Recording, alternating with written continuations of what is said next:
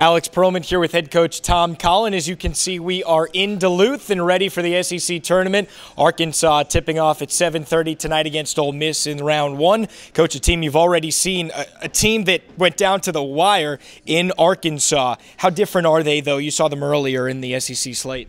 Well, I think they're about the same team, but they're a team coming off a big win. They won it senior day at home for them, probably an upset, beat Auburn.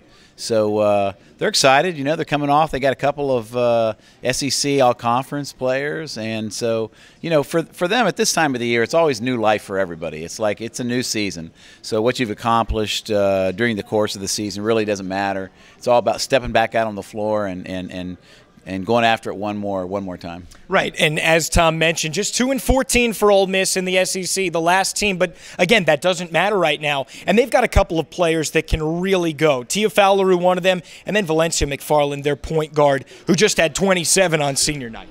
Two really of the most electrifying players, I think, in the conference. The McFarland kid, very, very hard to guard. We've tried to stop her before. I'm so glad she's a senior. She's going to graduate. We don't have to go against her anymore. But lightning quick kid, can shoot the three-point shot, penetrate, score, dish, do a lot of things.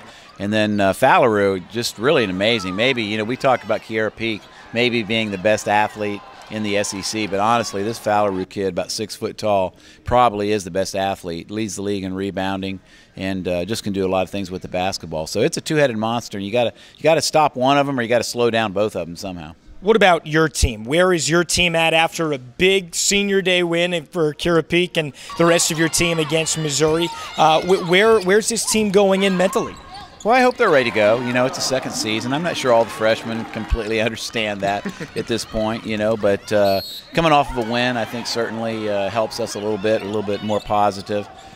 We still have a lot of things to play for down here, a lot of things to gain. I don't think we're completely out of the NCAA hunt. Certainly we've dug ourselves a little bit of a hole, but I think if we could find a way to beat Ole Miss and then advance to Auburn, find a way to beat them, then I think we're back on the bubble again, and it gives us a chance to really have something to play for. Yeah, great draw for Arkansas, as you just heard. Looking forward to Ole Miss here tonight to start off SEC tournament play, Coach. Best of luck. Thanks so much for the time. All right, thanks. For Tom Collen, I'm Alex Perlman for Razor Vision.